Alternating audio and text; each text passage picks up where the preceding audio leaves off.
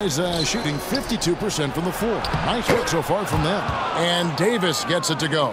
Awesome job by AD to get the ball in a favorable spot. That's most anywhere, but comes up big with that basket. Quickly against Russell. And it's quickly missing. Lakers have gone 5 of 11 from the field in the fourth quarter. To tie it up, Russell dishes to Davis. That evens the score. Davis has got 22. Well, you combine AD's length and his skill, and when he's on like this, he's unstoppable. Barnes up top, covered by LeBron. Good on the shot. Gigantic basket by Barnes. This guy's not afraid. James looking around.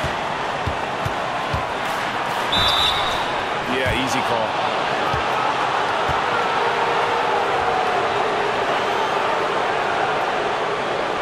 And a look at how the offensive approach has been going here so far for Toronto.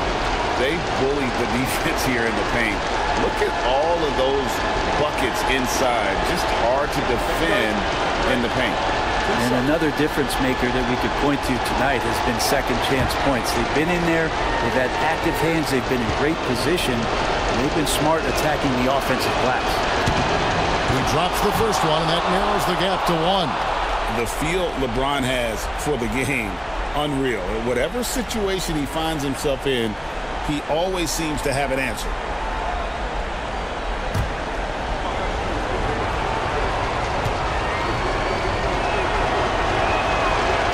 And James drills them both. And not the guy that you want to put at the line in these moments. He's not missing these. And it's Barnes with the ball for the Toronto Raptors. They led by as many as 18 points. Quickly with a wide open look. Off the mark there with the three-point shot. The Lakers shooting it well here in the fourth quarter, 50%. James with a deep three. No luck that time in the shot that would have put them on top. And here's Barnes for 3. It falls for his 7th bucket of the contest. He's 7 for 9. He's a guy that lives for a big moment like that. Great focus and courage in the clutch. Here's LeBron. It counts. And that shot brings them to within just 1.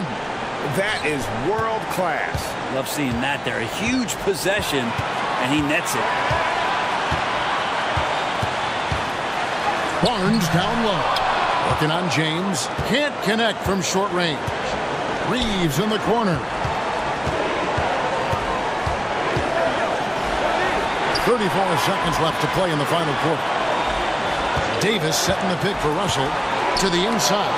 Hurdle with the steal. And so they foul intentionally.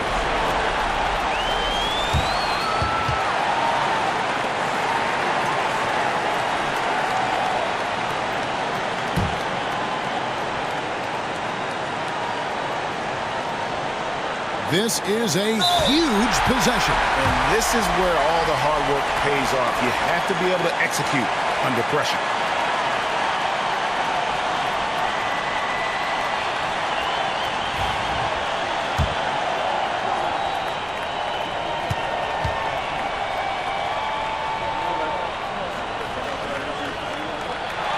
Good on the first, and that will put them up by 2.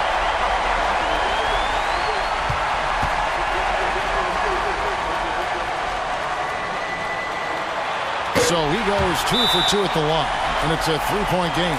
Well, important there to have the 3-point lead because only a 3 can tie it up now. And J.J. Redick is called timeout. Coach clearly feeling the necessity to regroup with so much at stake here.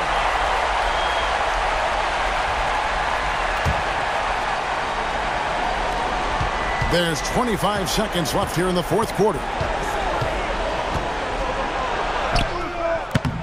It's rebounded by Scotty Barnes. They're going to prolong the game here with an intentional foul. Yeah, you can't let them hold the ball and just milk those last seconds away. First free throw is good, and that gives them a 4-point cushion.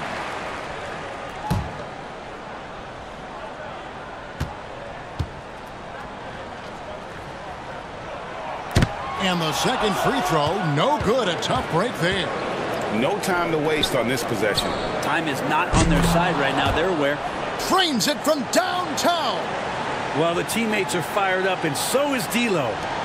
They foul intentionally. That's what they have to do at this point. No choice but to foul there, but he's probably the last guy you want to see on the line.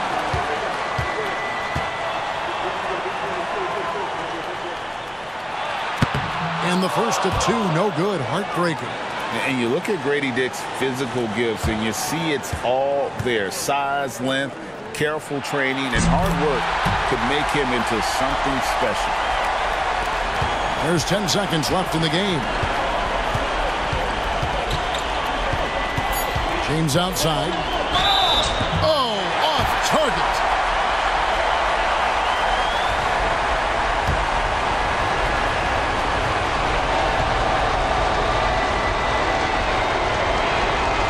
He hits the first one, and that narrows the gap to 1.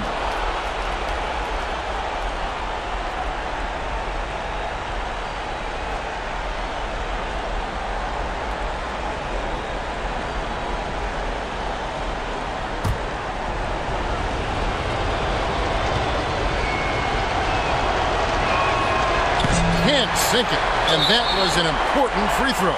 And now they foul and stop the clock.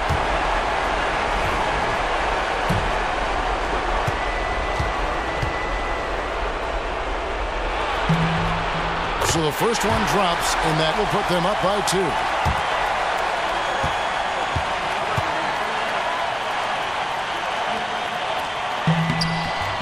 And so both free throws are good, and it's a 3-point game.